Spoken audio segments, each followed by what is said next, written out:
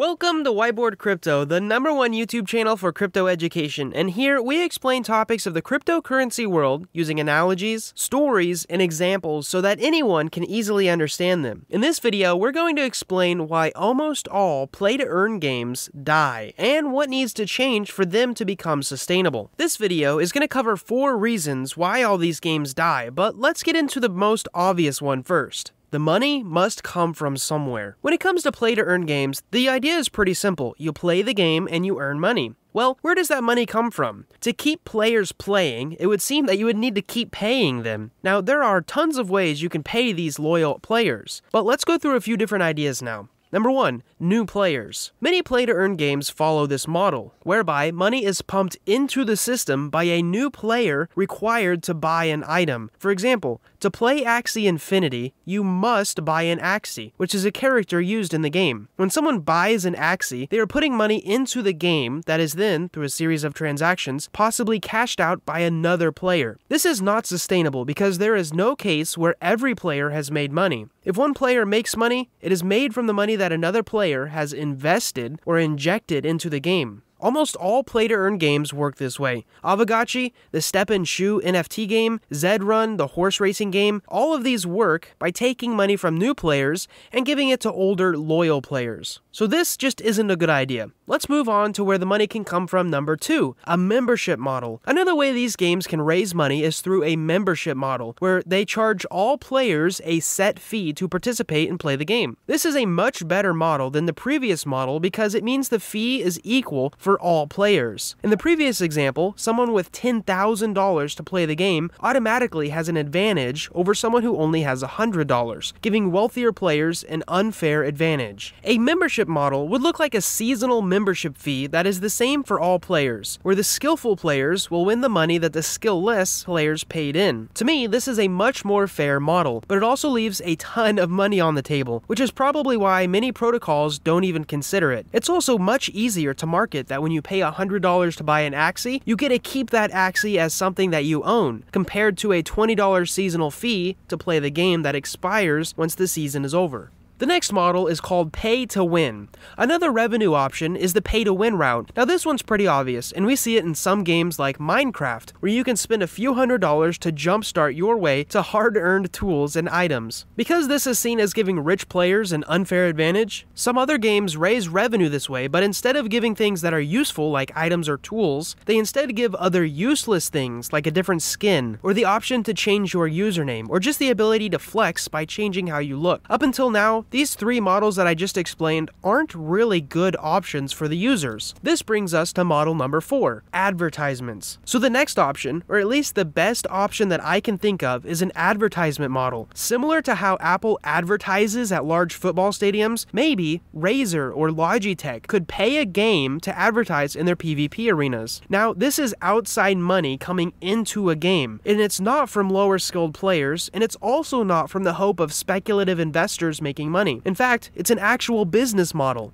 The play-to-earn game could have a few advertisements throughout the game that raises monthly revenue, of which some of that could be portioned off for skillful players to reward them for playing, and the rest could go to the devs to continue to develop the game. Thus, the development team has an incentive to build a game that attracts a lot of users. The players have a sustainable way to actually earn money while they play, at least if they're good, and most importantly without taking it from the skillless players, and these advertisers get a new paid advertising route that may be really effective for their goals. For a play-to-earn game to actually be sustainable, for it to succeed 10 years from now, the money that the players are earning must also be sustainable. And if you pay players with money that is received from new players, the game will die over time. It's very much like a Ponzi scheme, and it will not make it to 10 years. Because the players will quickly be divided into those who made money and those who lost money, and you will eventually run out of new players. So anyways, that's problem number 1. Play-to-earn games just keep running out of money to pay their play-to-earn players. The next big problem is that play-to-earn games aren't really fun. Let's think about some of the world-class, well-known games that have lasted years and years of being played. World of Warcraft, League of Legends, RuneScape, Minecraft, Call of Duty, Skyrim, Candy Crush, Pokemon, Clash of Clans, Subway Surfer. These games have stood the test of time because they are literally fun to play. Now let's take a look at some of the GameFi games, Axie Infinity, Avagachi, DeFi Kingdoms. These games lack functionality and a certain psychological edge to make these games fun once you take away the earning part. Even more so, think about it like this. Would you pay Axie Infinity money to play their game? What about DeFi Kingdoms? Would you pay them to play that game?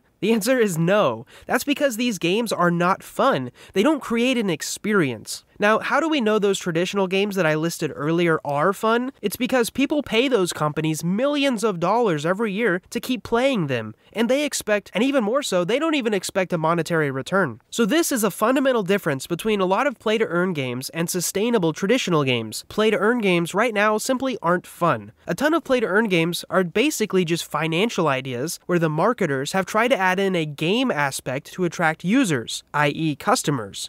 And we won't see great GameFi adoption until this is reversed, not until we have fun games that then add in aspects of a blockchain where needed. Then we will have a sustainable GameFi game. Even more so, games probably shouldn't be paying their users anyways, and this kind of brings us to our next problem. Problem number 3 is the old man. Now, to explain this next problem, which is psychological in nature, I'm going to be telling you a story. It's not a real story, but you'll understand how it applies to crypto games. So first off, there's a bus corner where this school picks up a group of kids for school early in the morning. And on that same corner is an older man who sits outside his house to sip his morning coffee. Anyways, one morning while these kids are waiting on the bus, they started making fun of that older man, who was just sitting there and he heard them. A whole week goes by of these jokes and the old man eventually gets tired of it, so he comes up with a genius plan. He waits until the next school day and he tells these kids, "Hey, come here. For every joke that you tell about me, I'm going to give each one of you $1. Now, these kids were absolutely delighted. They were doing this for free, and now they'll get paid for insulting the young man. How stupid could he be? So, the next day rolls around, and they come up with a clever joke, and the old man gives each one of them $1. A few days goes on, and the old man says, "This is getting too expensive. So from now on, I'm only going to be giving you 50 cents per joke now." The kids obviously weren't happy about it, but they agree and continue making fun of the old man. More days go by, and the old man once again reduces the joke payout to 25 cents, then to 10 cents, and eventually to a nickel. Then, finally,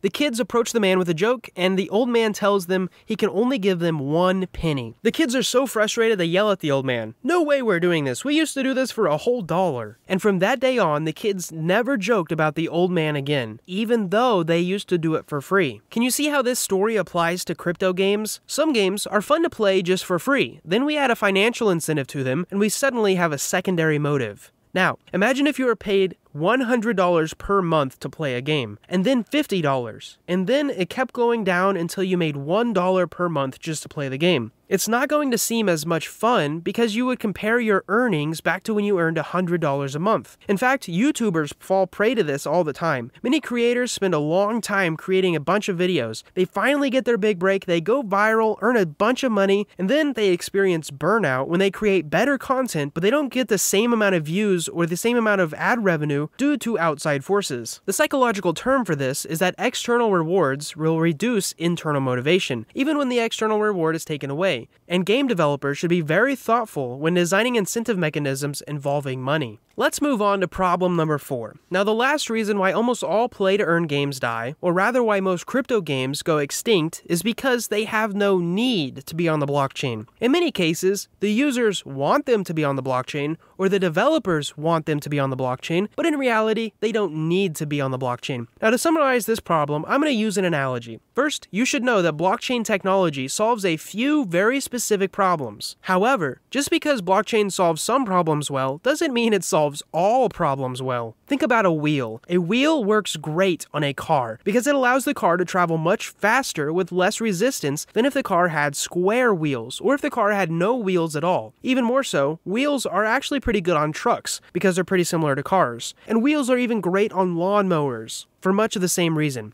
However, to continue our analogy, wheels are not that good on submarines. Even though they are a type of vehicle, they don't really need wheels to function well, since they're mostly underwater. Even more so, wheels are not needed on a phone or a computer, and if you did add wheels to these devices, you might even say it creates a new problem. Just because wheels are great at solving some problems, doesn't mean they're great at solving every problem, or that we should use them all the time. And the same is true of blockchain technology. Blockchains offer very specific solutions to a few certain problems. Without going on and on, the best games out there are already working fine without blockchain technology, and the players who are playing those games aren't really crying out for the need of blockchain technology. Therefore, blockchain games could be seen as adding wheels to a phone. Maybe they're just not needed. I will make a note here and say that there's probably two places where blockchains may help solve two specific problems in games. One place where they may fit well is in allowing users to own their own skins or in-game items. However, many development companies make money by continuing to sell certain things to game users over and over again. If you need more money, you just make a new skin and then you sell it again. Some say that if you actually give users the ability to sell their in-game items and create a secondary marketplace, you're actually reducing the total number of customers for the game development studio. For example, why would I buy a $20 in-game cape from a game developer when I could instead buy a used one from another player for $8? And I think maybe the second place they would be useful would be in in-game marketplaces. But even so, this is just a single feature of a game and doesn't mean the entire game should be operated using blockchain technology. In both of these cases, the blockchain technology could be sprinkled in, but not built on top of. Wrapping it up, the reason a ton of play-to-earn games die is because of these four things. Number one, they don't have a sustainable way to keep paying their players. Number two, the games aren't fun whenever you take away the earn part. Number three, human motivation is volatile when it's paired with fluctuating rewards. And number four, many games just don't need blockchain technology. As I end this video, I would love to see a conversation going on in the comment section below about what you think about this. Am I wrong? Do you have any rebuttals? Or maybe am I missing something? Drop a comment below and let me know what your thoughts are. Wrapping this up, I hope you've enjoyed this video. I really hope that maybe you've learned something. And most of all, I hope to see you in the next video. Oh, and also a little bonus note. Apple and Google are fighting very hard to make sure that there are no crypto games in their app store because of the huge fees that Apple and Google charge for some of these in-game purchases and app downloads. Crypto transactions are actually a huge competitor for them, so they're not going to be playing nice. This is probably why almost all play-to-earn games have been web-based and played in browsers and not mobile-based, which is actually a much, much larger industry. Just something to think about.